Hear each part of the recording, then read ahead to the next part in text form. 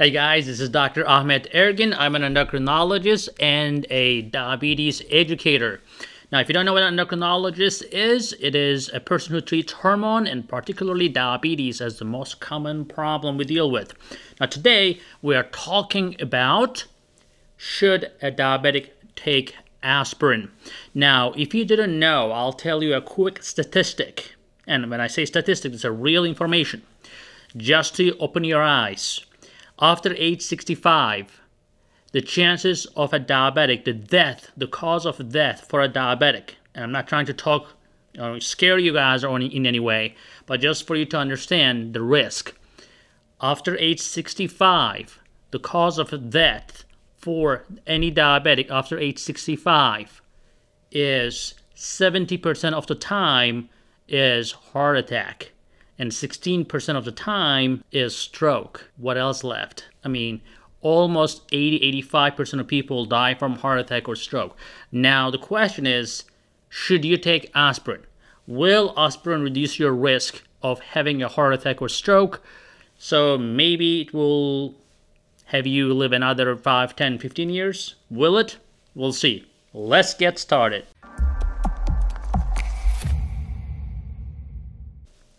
So today we are going to talk about what are the benefits of aspirin for a diabetic, what are the risks of aspirin. So if you think that aspirin has no risk, you're wrong. So we're going to talk about this, risks of aspirin along with the benefits, and we're going to talk about the dosage. Do you need a baby aspirin? Do you need a 162? Do you need a 300? What do you exactly need to prevent heart disease?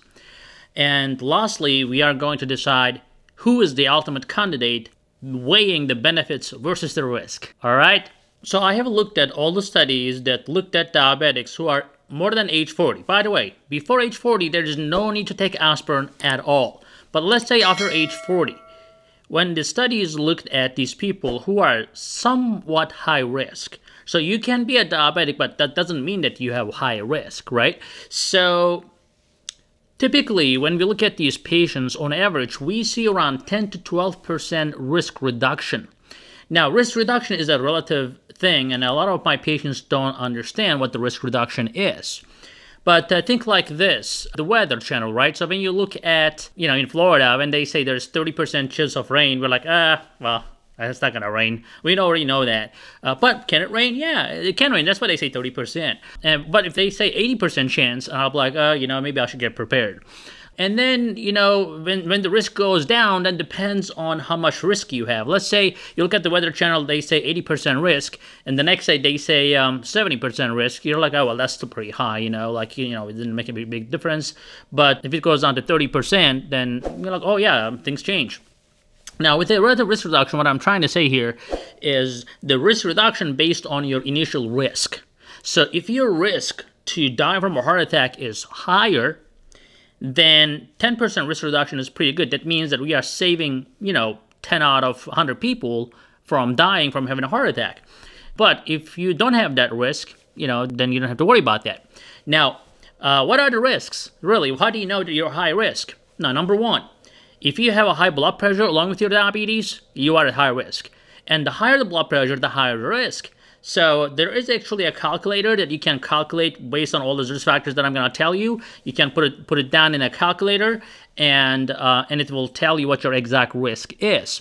Now, the calculator that I'm going to put down in the link in the description below is going to have basically a Framingham risk score, which did not include diabetes, but there are some medical sources that I cannot provide you the link because these are paid sources. Unless you pay for it, you don't unfortunately get that. Believe it or not, I'm paying a few $1,000s to get some of the information that I'm getting from those resources. Unfortunately, most of patients don't have access to, and I hope these videos will be helping you guys. What I'm trying to say is that link will take you to a risk factor that doesn't calculate the diabetic risk, but typically what happens is that you have to double that risk. If your risk is 10% on that risk calculator, then you're looking for a 20% risk overall. So you can, typically on those other links that I go to, a few experiments, and I know that the diabetes increases your risk by 2 to 4 times, but in that risk calculator, it's typically, it comes out to be like twice the higher risk when you include the diabetes as a risk factor.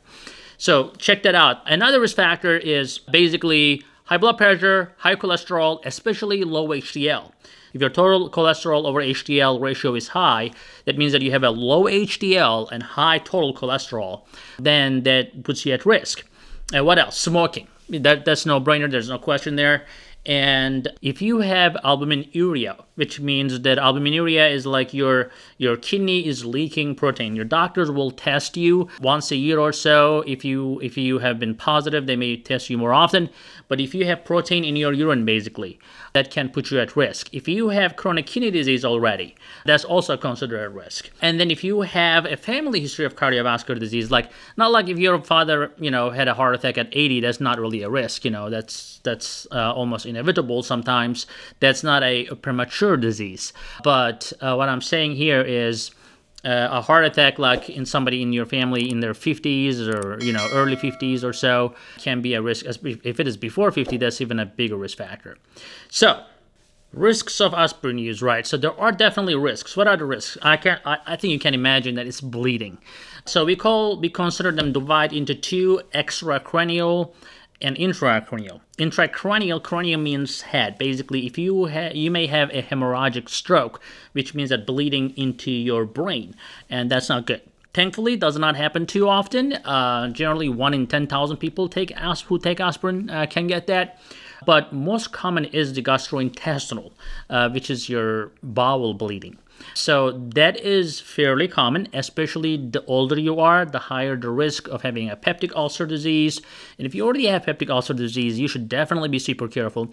If you are taking like NSAIDs like ibuprofen or some other painkillers like in the NSAID group, can definitely increase your risk even more. So you have to be careful. So if you have other risk factors for a potential gastrointestinal bleeding, especially if you had a bleeding before, like a gastrointestinal bleeding, then you have to be really careful about that, because I have seen people dying from gastrointestinal bleeding. It's not just a minor thing, especially if you're older.